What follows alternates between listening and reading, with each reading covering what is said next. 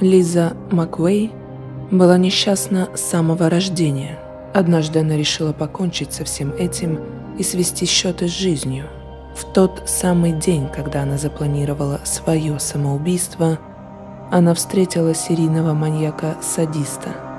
Он изменит ее жизнь, а она изменит его. Лиза McVey родилась в очень бедной и неблагополучной семье в городе Тампа, штат Флорида. В 5 лет органы опеки забрали ее от родителей и поместили в приют. Из приюта девочку забрала бабушка. Бабушка привезла Лизу к себе в дом, где жила со своим мужчиной, который скоро начал приставать к девочке. Она подвергалась насилию более 3 лет. Лиза не привыкла с кем-то делиться, кому-то жаловаться, и даже такие ужасные вещи она держала в себе. Она была очень закрыта, всегда была одна. Никто не знал, какие страшные переживания происходят внутри девочки. В ноябре 1984 года 17-летняя Лиза решила, что больше не может жить с этим грузом. Сожитель бабушки продолжал свои издевательства. 2 ноября утром Лиза встала, умылась. Все она старалась сделать тихо, чтобы избежать лишнего внимания. Все было как обычно, кроме одного. Она села писать предсмертную записку. После того, как она закончила, внутри она почувствовала долгожданное облегчение. Скоро она положит конец той боли, которую переживала все свое детство. Она отправилась на работу и ждала вечера, чтобы убить себя. Она была в восторге от предвкушения. Казалось, это был ее единственный за очень долгое время счастливый день, и она решила прожить его до конца. На тот момент Лиза работала в магазине пончиков. 2 ноября она вышла на 2 смены и проработала до 2 часов ночи. Она вышла из магазина и направилась к своему велосипеду. Один из коллег предложил подвезти ее до дома. Лиза сказала, что все нормально, и она доедет сама. Когда она ехала домой, ее маленькая сумочка лежала в передней корзине велосипеда, в ней была пара пончиков с желе, и Лиза ощутила себя невероятно счастливой. Она представляла, как съест их, а потом выстрелит себе в голову. На дороге было темно и пусто. Было свежо, но не холодно. Лиза разогналась и ехала очень быстро, и ее переполняла радость, она чувствовала себя свободной, как птица. По дороге она увидела огромную красивую церковь. Посреди парковки у церкви стояла машина. Диски с темно-бордовыми спицами. Задняя шина с водительской стороны была странной, будто плоской. Лизу это очень удивило.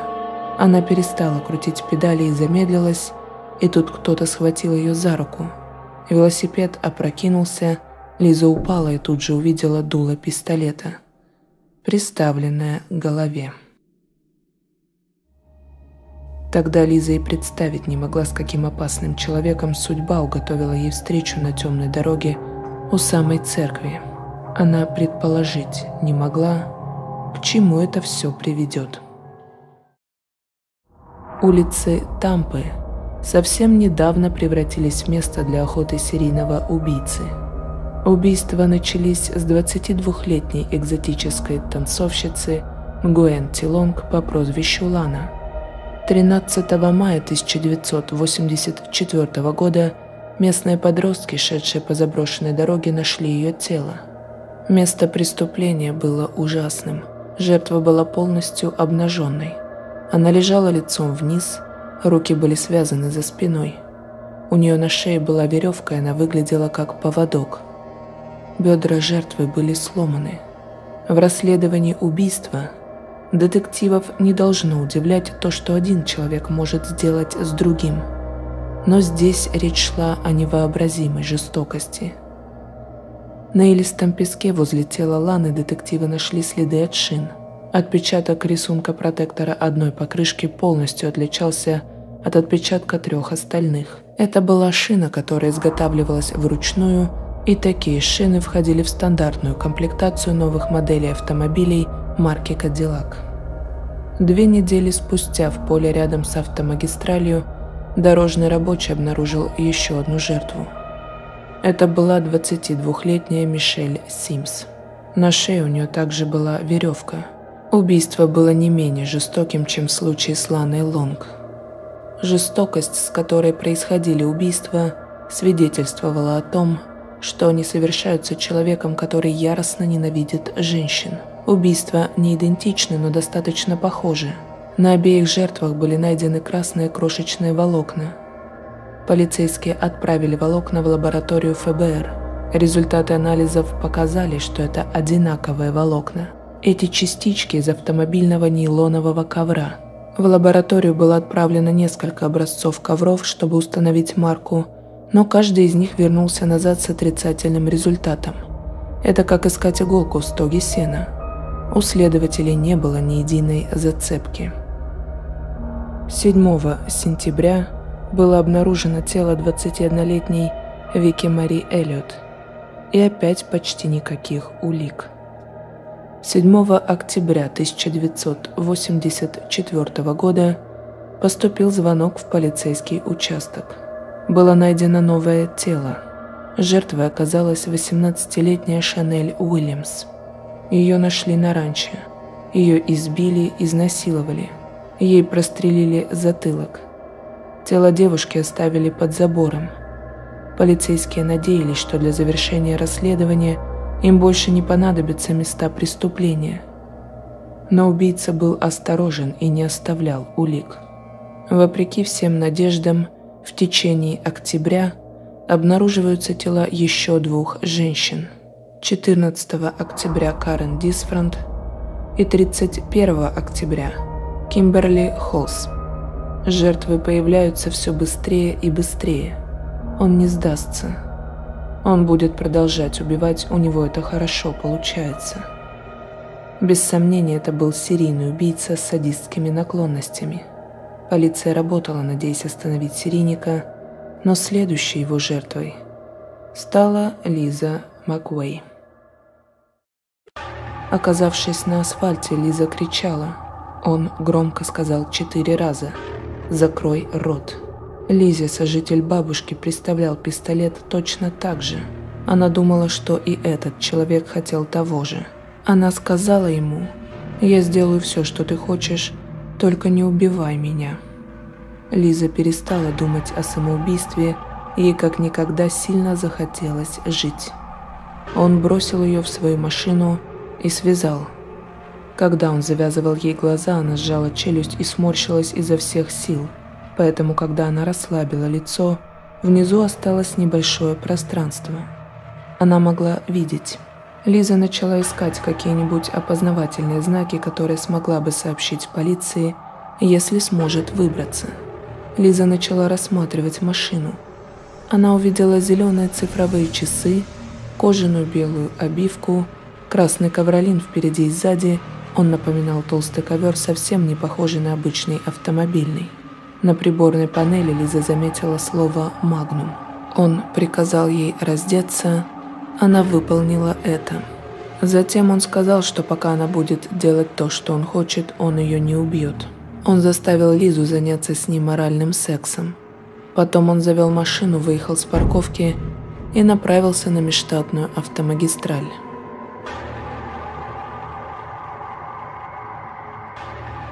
Какое-то время он ехал по ней, потом свернул с основной дороги. Минут через 30 они остановились. Вокруг были одни деревья. Они в лесу. Лиза подумала: вот и все, это конец. Он меня изнасилует и убьет. Он вывел Лизу из машины.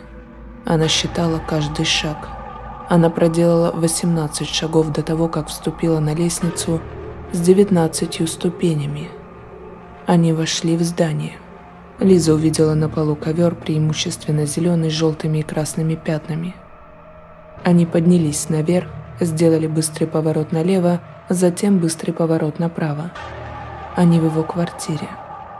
Пахло свежей краской, пахло чистотой. Он повел Лизу в ванную комнату, развязал веревки, снял повязку с глаз, приказав не открывать глаза. Но за долю секунды она успела заметить, что у него короткие каштановые волосы. Он сказал ей встать в душ. Потом он мыл ее очень нежно, с особой заботой. Это было похоже на то, что он живет в своей фантазии, и она кажется ему реальным миром. Когда Лиза вышла из душа, она осмелилась спросить: «Зачем ты все это делаешь?» Он ответил: «Я ненавижу женщин. Я пережил тяжелый разрыв». И тут Лиза подумала, что это прекрасная возможность подобраться поближе к нему. Она решила относиться к нему так, будто он достоин любви. Она решила дать ему почувствовать себя желанным. Конечно, для того, чтобы выжить. После он сказал Лизе высушить волосы феном. Все, что он просил ее сделать, она делала. Она все думала: хорошо, сыграю на его сердце и сделаю это так, чтобы заслужить доверие. Тогда и случилось первое нападение. Он бросил ее на пол в ванной и изнасиловал. Он был очень жесток, он бил ее по лицу. Но для Лизы в этом не было ничего нового. С 2 лет она подвергалась физическому, а позднее и сексуальному насилию. Теперь она понимала, что если она будет сопротивляться, ее убьют. Затем он будто успокоился. Лиза попросила ей дать возможность сходить в туалет. Она сказала, что не сможет сходить в туалет с открытой дверью. Он закрыл дверь, и Лиза подумала, что нужно оставить свои отпечатки пальцев везде. На сиденье унитаза, на раковине, на стенах ванной. Она хотела, чтобы полиция, когда все раскроется, знала, что он действительно удерживал ее в этой квартире. Через несколько минут мужчина вывел Лизу из ванной комнаты, напомнив ей не открывать глаза. Он повел ее в предполагаемую спальню и сказал ей оставаться там. Он вышел, и Лиза на несколько секунд открыла глаза. Свет от ванны освещал комнату. Она видела красные цифровые часы, вентилятор. И тут он появился в комнате. Он встал сзади, снова завязал глаза, связал запястья и ноги, бросил Лизу на кровать. Он перелез через нее и провел черным револьвером по ее животу, давая понять, что оружие все еще у него и что оно наготове, хотя он собирался спать. Он быстро уснул. Лиза слышала, как он храпит. Она думала, это настоящий храп или фальшивый. Он спал или притворялся. Лиза решила не рисковать и не принимать каких-либо действий. Она замерла рядом со своим насильником. В то время полиция продолжала свою работу, к ним подключилась ФБР. Они составили предполагаемый психологический профиль. В ФБР это называется криминально-следственный анализ или профайлинг. Профиль серийника был следующим. Считалось, что он был одиноким человеком, неработающим или часто меняющим место работы. ФБР считало, что убийца методичен и организован. Он следит за новостями, на него нет улик, его будет трудно поймать. Это убийца, который не собирается останавливаться. Он много передвигается на своей машине. Машину он любит, это его лицо. Следователи считали, что машина была ключевой частью расследования. Волокна ткани, отпечатки шин. Им необходимо было найти этот автомобиль. Детективы начали патрулировать районы Тампы, где жили жертвы. Люди под прикрытием работали на парковках крупных заведений. Проститутки активно сотрудничали с полицией, они всегда были лучшими источниками информации. Тем более проститутки были среди жертв. Они рассказывали про завсегдатаев, но не было никаких совпадений. Все расследование было похоже на погоню за тенью. Пока следователи искали маньяка, Лиза переживала немыслимое. 10 часов он насиловал ее с небольшими перерывами на сон. Лиза не концентрировалась на этом, она сосредоточилась на том, чтобы остаться в живых. Однажды он взял ее под руку и отвел в другую комнату.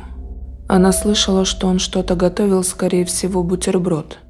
Потом она услышала, что он открыл какой-то газированный напиток. Она хотела пить, но не подала виду.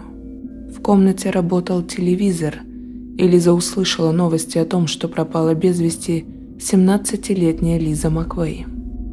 У нее началась истерика. Она начала плакать и кричать. Он приставил пистолет к ее голове и сказал: «Если ты закричишь еще раз, Я буду вынужден пустить пулю тебе в голову, хватит плакать». Лиза заметила, что он сказал «буду вынужден». Возможно, он этого не хочет. Это успокоило ее. Она поняла, что, допустив истерику, она сделала ошибку. Больше этого не должно повториться. Они вернулись в спальню. В какой-то момент он спросил, как ее зовут. Она соврала и сказала «Кэрол». Он попросил ее описать девочек из старшей школы и то, как выглядят их тела, когда они переодеваются в раздевалке в спортзале. Лиза придумывала на ходу, описывала в подробностях, она будто желанием играла в его игры, чтобы быть будто на его стороне и не расстраивать его. Она опять вспоминала сожителя бабушки. Одно неправильное слово, одна мелочь, и сожитель бил ее. Насильник будто начал относиться к ней не как к жертве, а как к человеку. Начал расспрашивать ее о семье. Тут Лиза тоже начала выдумывать. Она рассказала ему историю о том, что ее отец очень болен, и что она единственный опекун отца, и он нуждается в ней. Она помнила, что он ненавидит женщин, поэтому сказала про отца. Она относилась к нему с уважением, которого он искал. Были моменты, когда он впадал в ярость, и моменты, когда он был добрым, как щенок. А она должна была держать его на одном ровном уровне, не заставлять его расстраиваться, избегать резких перепадов настроения. Она должна была сохранять его спокойствие. Она разговаривала с ним, как со своим маленьким, самым любимым ребенком. И это, казалось, работало.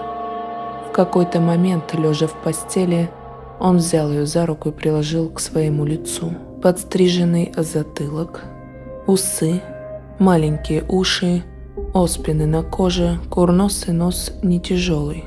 От него пахло мылом, он всегда очень чист. Лиза никогда не видела его лица своими глазами, но своими руками видела. Лиза поняла, что он начинает ей доверять.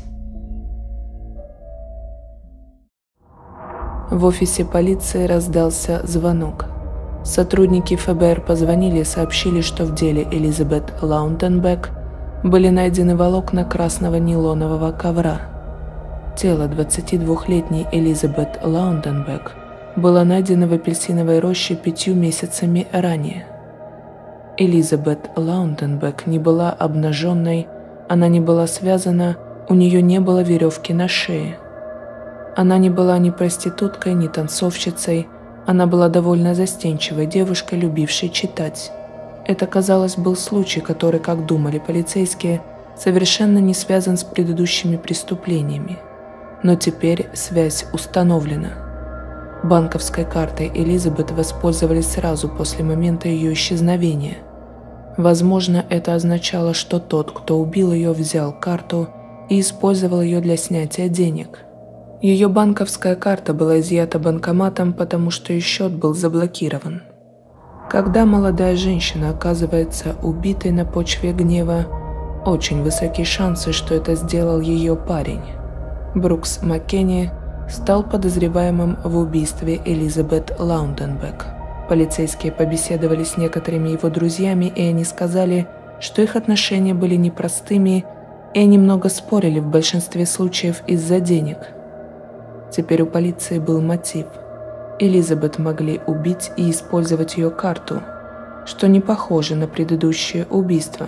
Но, может быть, Брукс Маккенни проживал с ней, убил ее из-за денег или в порыве гнева, а вот остальные незнакомые девушки становились жертвами совсем иного рода. Брукса Маккенни доставили в отделение, а затем допросили. Он сказал, что у него был пин-код от карты Элизабет, и он пользовался этой картой в прошлом. Он использовал ее и в этот раз, но Элизабет не было рядом. Он нервничал, не вдавался в подробности, что-то здесь было нечисто. Детективы попросили Брукса Маккенни пройти тест на полиграфе. Брукс согласился, но не все его ответы были правдивы. Его алиби заключалось в том, что он был на вечеринке. Полицейские опросили других людей, которые были там, и они подтвердили его алиби. Невозможно было сопоставить Брукса Маккенни с какими-либо вещественными доказательствами с места преступления. У полиции не было улик против него. Они снова были в тупике. Лиза переживала свой 24-й час заточения. В 4 часа утра он проснулся. И первое, что он произнес, было следующим: «Что мне делать с тобой?» «Это как так? Я тебя похитил, делал с тобой все эти ужасные вещи, и что мне теперь с тобой делать?» Лиза ответила ему: «Послушай, я буду твоей девушкой, я буду заботиться о тебе, я буду делать все, что ты хочешь, никто никогда не узнает, как мы познакомились». Он упал на пол, это было похоже на отчаяние. Он продолжал говорить: «Я просто не могу оставить тебя здесь, я не могу держать тебя здесь». Он встал и ушел на несколько минут, потом он вернулся с женской одеждой. Он протянул Лизе женскую удлиненную рубашку и сказал одеваться.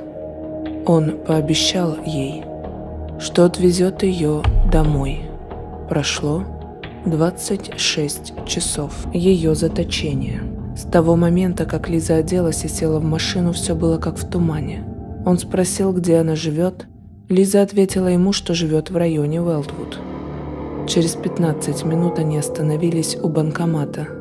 Лиза с завязанными глазами увидела через щелку его силуэт, когда он выходил из машины.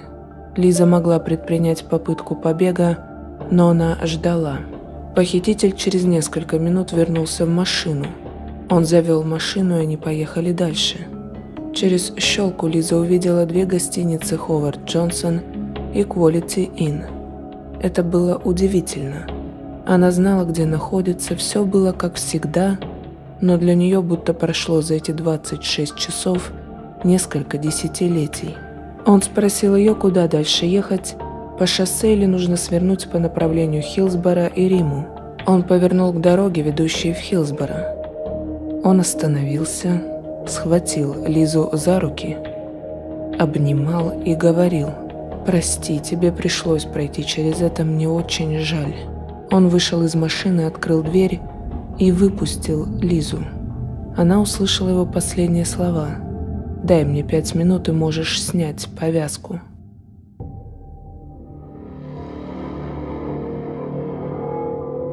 Когда Лиза наконец сняла повязку, она увидела, что стоит под огромным раскидистым дубом. Тогда она сказала себе: «Теперь у меня будет новая жизнь, и она будет лучше». Лиза побежала. Каждый раз, когда она слышала шум машины, она пряталась, боясь, что он вернется за ней. Потом она снова продолжала бежать.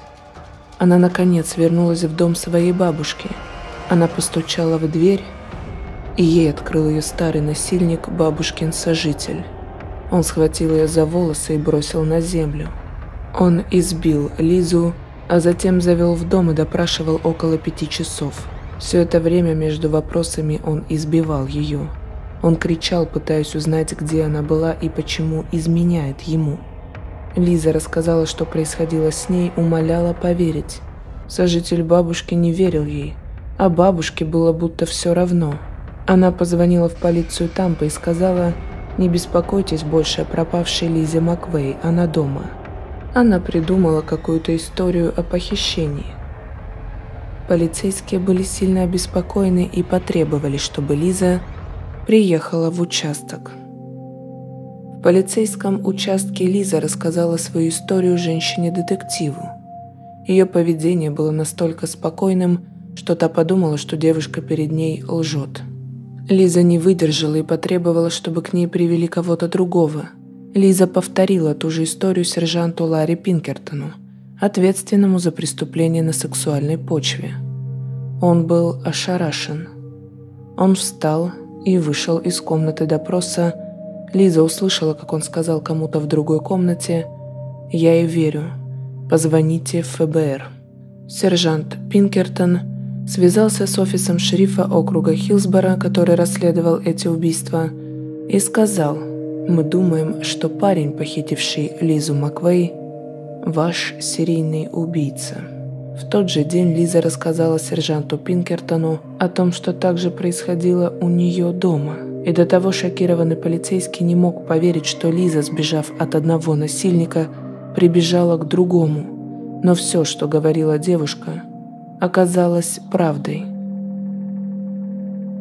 Они арестовали сожителя бабушки, Лизу поместили в центр для беглых подростков. Далее у Лизы началось длительное сотрудничество с полицией. Она рассказала о надписи «Магнум» на приборной панели машины, куда они направлялись, о красном ковролине в машине, о лестнице на заднем дворе, о квартире, об отпечатках пальцев в ванной, даже о его лице, которое ей удалось потрогать. Волокна, обнаруженные на одежде Лизы, отправили в лабораторию ФБР. ФБР сравнило фрагменты красного нейлонового ковра, обнаруженного на одежде Лизы, с серией убийств. Совпадение было 100% с теми волокнами, которые были обнаружены у других жертв. Вооруженной информацией от Лизы, следователи начали массовый розыск. Они искали Dodge Magnum, потому что в 1984 году был только один вид автомобиля со словом «Magnum» на приборной панели.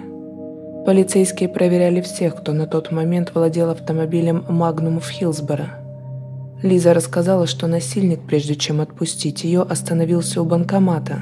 На этой определенной территории находилось несколько отделений банков. Полицейские получили записи камер видеонаблюдения. Также они получили список людей, которые воспользовались банкоматом в ту ночь, когда была отпущена Лиза. Следователи сравнивали два списка. Они просматривали список тех, кто воспользовался банкоматом, и список владельцев автомобилей Dodge Magnum, которые проживали в этом районе или поблизости. Они обнаружили одно единственное совпадение. 31-летний Роберт Джо Лонг, или Бобби, безработный рентгенолог, был в обоих списках. Как только они узнали, кто он такой, то начали следить за ним. К сожалению, пока они вычисляли его личность, он успел убить еще двух женщин – Вирджинию Джонсон и Ким Свон. Он становился быстрее и ненасытнее. Красный Dodge Magnum Бобби Лонга остановили. Полицейские сказали ему, что расследуют ограбление, и эта машина соответствует описанию машины грабителей. Бобби Лонг позволил сфотографировать себя, и его отпустили, но за ним, конечно, продолжалась слежка. Его фото сложили с 5 другими фотографиями и показали Лизе. Она выбрала его, сказав: «Он меня похитил». Следователи получили ордер на обыск квартиры и автомобиля Бобби Лонга. В его ванной они нашли отпечатки пальцев Лизы. Также в квартире были найдены орудия убийства, нож и револьвер. В машине Лонга они обнаружили красные волокна, которые были очень близки по структуре к волокнам, найденным у каждой из жертв. Позднее ФБР подтвердило их идентичность на молекулярном уровне. Роберт Джозеф Лонг родился 14 октября 1953 года в городе Кинова, штат Западная Вирджиния. Родители Луэлла и Джозеф расстались, когда Бобби был маленьким мальчиком, и большую часть своего детства он провел со своей матерью во Флориде. Роберт вспоминал, что жизнь с отцом была наполнена только страхом. Роберт страдал генетическим заболеванием, характеризуемым дополнительной X-хромосомой. Его железы вырабатывали чрезмерное количество эстрогена в период полового созревания, в результате чего его грудь начала увеличиваться. Была проведена операция, при которой были удалены лишние ткани из его груди. Всю жизнь он испытывал ненависть к матери Луэлле, которая работала в баре, часто носила пикантную одежду и приводила с собой домой разных мужчин. В целом, вела распутный образ жизни. Она делила с сыном кровать до тех пор, пока он не достиг 13-летнего возраста. Сам Бобби Лонг рассказывал, что его мать развлекалась многочисленными любовниками на этой кровати в их однокомнатной квартире, когда сын спал рядом. Роберт встретил свою будущую жену Синтию в 13 лет. Они поженились через 7 лет в 1974 году, и вскоре у них родилось 2 детей. Их брак был тяжелым, они часто ссорились и даже расходились, но в итоге снова оказывались вместе. Во время совместной жизни с женой Роберт попал в серьезную аварию. Он был сбит автомобилем, когда ехал на своем мотоцикле. При падении он разбил шлем, ударившись головой об асфальт. Находясь в больнице, он попеременно страдал от ослепляющих головных болей, непредсказуемой неистовой ярости и сексуальной одержимости. Все еще находясь в гипсе, Лонг мастурбировал 5 раз в день, чтобы облегчить себе жизнь. Оказавшись дома, несмотря на то, что он занимался сексом с женой 2 раза в день, ему было этого недостаточно. Позже Синтия утверждала, что после аварии характер Роберта изменился. Он всегда был вспыльчивым, но теперь он стал еще и физически жесток к ней и нетерпелив к детям. Синтия подала на развод в 1980 году. Роберт переехал к подруге Шерон Ричардс, которая позже обвинила его в изнасиловании и избиении. Осенью 1983 года Роберта Лонга обвинили в отправке неподобающего сексуального письма и фотографии 12-летней девушки из Флориды, за что он получил короткий тюремный срок. Дальше все становилось только хуже. Он находил на домах вывески «Продается» или находил объявления в газетах о продаже мебели и других предметов домашнего обихода. Притворившись заинтересовавшимся покупателем, он попадал в дом. Проникнув в дом, он осматривался, и если в доме женщина была одна, он нападал. По данным полиции, Бобби Лонг в тот период совершил более 50 изнасилований. Сам же Лонг утверждал, что он изнасиловал более 150 женщин. Он говорил, что стал насильником по объявлениям еще в 1975 году. Он явно гордился этим и тем, что его не могли так долго поймать. Лонг переехал в район Тампы в 1983 году. Весной 1984 года Лонг совершил свое первое убийство. Первоначально просто стремясь удовлетворить свои сексуальные потребности, Лонг подобрал молодую проститутку по имени Артис Энн Уик в марте 1984 года. После полового акта он решил, что он не удовлетворен, поэтому он задушил ее. В отличие от 50 или более женщин, изнасилованных Лонгом, его жертвами убийства были в основном проститутки или другие женщины, которые вели себя неподобающе, как он считал. В среднем он совершал убийства каждые 2 недели. Позднее все чаще. Из известных жертв Лонга 5 были идентифицированы как проститутки, 2 как танцовщицы-экзотики, 1 была фабричным рабочим и 2 студентки. Некоторых он задушил, другим перерезал горло или забил до смерти. 16 ноября 1984 года следователи арестовали и допросили Бобби Джо Лонга. Он признался в изнасиловании и похищении Лизы. Он сказал, что не хотел причинять ей боль. You said something earlier. The reason you let Lisa go. A real tug of war trying to decide if I should let her go or not. I didn't want to hurt her.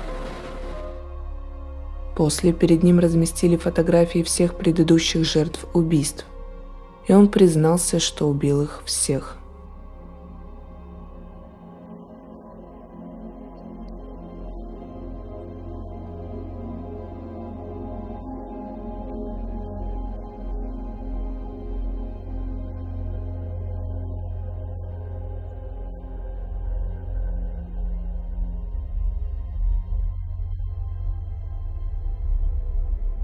Лиза была последней главой. Лиза – герой. Кто знает, сколько жертв спасла эта девушка. Лизу забрали к себе тетя Кэрол и дядя Чарли. Они были единственными людьми, которые когда-либо проявляли к ней любовь. Мысли о самоубийстве никогда больше не возвращались. Роберт или Бобби Джо Лонг был приговорен к 28 пожизненным заключениям и 1 смертному приговору. В 2005 году Лиза получила значок заместителя шерифа округа Хиллсборо. Сейчас она водит огромную белую патрульную машину со значком на груди. Лиза рассказывает: когда я вижу пострадавшего, я беру человека за руки и говорю ему: «Теперь моя очередь. Теперь ты в безопасности. Я хочу сделать все, что в моих силах, чтобы защитить людей». 23 мая 2019 года была назначена казнь 65-летнего Роберта Джо Лонга. В тот день он съел свою последнюю трапезу в 9:30 утра по местному времени. Он попросил ростбиф, бекон, картофель фри и содовую. Лиза в футболке с принтом дерева сидела в первом ряду, когда его казнь началась в 18:43. «Я хотела быть первой, кого он увидит», — говорила Лиза McVey, на тот момент Лиза Ноланд. К сожалению, он не открыл глаза. Прессе после казни она сказала, что хотела бы услышать последние слова ее насильника. Лонгу была предоставлена возможность сказать свои последние слова, но он предпочел промолчать. Затем была введена комбинация смертельных препаратов. Врач начал его осматривать в 18:54 и через минуту констатировал официальную смерть.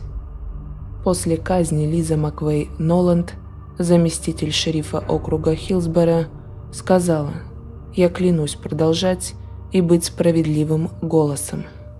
Она уверяла, что она давно простила Лонга. «Моя жизнь изменилась навсегда и к лучшему. Я решила не оставаться жертвой. Я решила жить. У меня есть дети, любимая работа, друзья». Роберт Джо Лонг томился в камере смертников в течение 34 лет. Это один из самых долгих периодов, когда-либо проведенных в камере смертников во Флориде.